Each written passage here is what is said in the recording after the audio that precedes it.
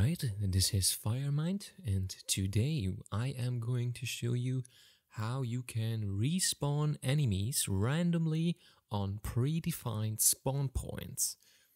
This tutorial is pretty straightforward, so you should have absolutely no problem following along. If you do not want to write any code, I have all the code that you need ready to be copy and pasted on my website, which is firemindacademy.net. So you can just go over there, copy all the code, and don't write a single line. So let's get right into it.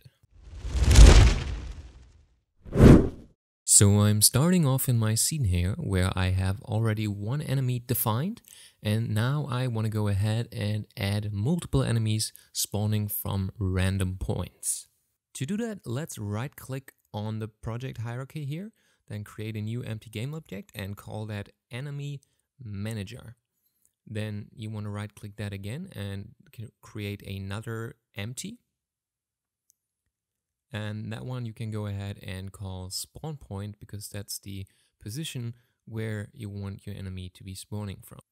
You want to be sure that this spawn point is actually in your map. So sometimes it is created somewhere beneath or somewhere off from the map where you don't want it. So make sure that's actually on the map.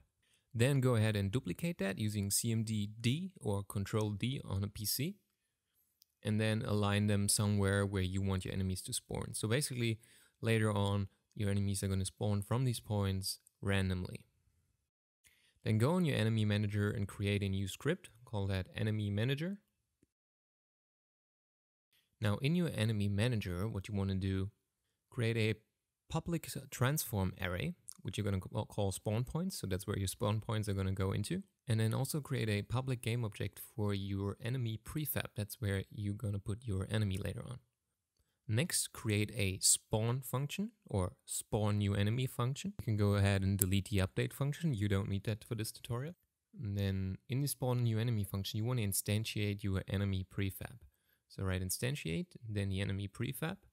Then you want to enter the position, which is going to be one of your spawn points. For this one, we're just going to choose the first one. So go 0, then transform position, and then just going to use quaternion identity to get a direction for the enemy prefab to look into. Also make sure, like I made a little mistake here, don't make your game object an array, just make it a game object. Next up, you want to create an event that is emitted once the enemy dies. So you want to create an event emitter on the enemy. So go to wherever you control your enemy from. In my case, that's the enemy controller. You want to write public delegate void enemy killed, which is the name of my function. And the next is public static event, then enemy killed, which is the function name you just defined before, and then on enemy killed, which is going to be the name of the event itself.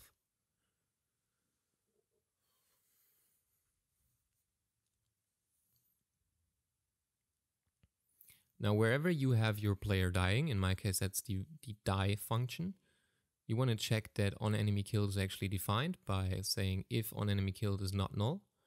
And then if that's the case, just call the on enemy killed function. That way you are going to emit the on enemy killed event. Now go back to your enemy manager. And in here, you want to now listen to that event so that you can execute the respawn function once that is executed. So go private void enable, which is a standard function in Unity. Actually, we don't need the private, so just go void enable. Then call your enemy controller and listen to the on enemy killed event. Go plus equals, and then the function that you want to call once that event is emitted. In my case, that's spawn new enemy.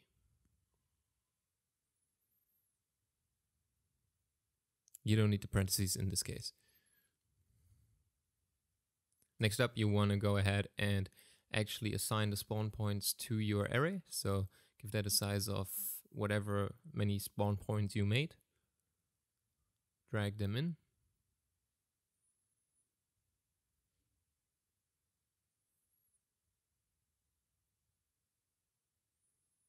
And then also drag in your enemy prefab on the enemy prefab slot. And then you can go ahead and play your game. And you're going to see once you kill the enemy, there is a new enemy spawning and that just goes on forever. And yeah, that's it. That's how you create a enemy respawn. Now you also want to make a random respawn, so they respawn on random places, not just the first one. So just go int random number equals, and now here we're going to do a cast from float to int. And then here we're going to define a random range, which is going to be between 0 and the length of our array minus 1, because it's counting 0 with it. So the random number is now always going to be a random number between the length of the array and 0. And with that, your enemies are now respawning on different spots or random spots.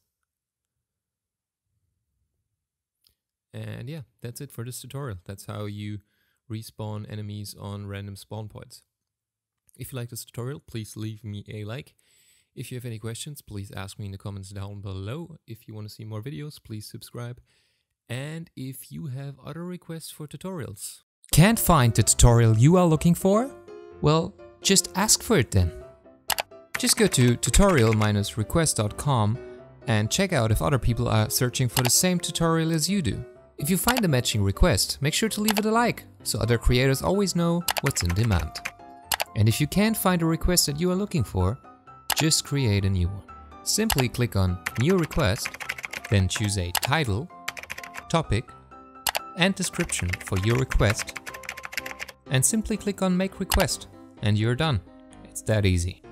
And with your request, you help creators know what's in demand. So go over to tutorial-request.com and sign up today. It's free.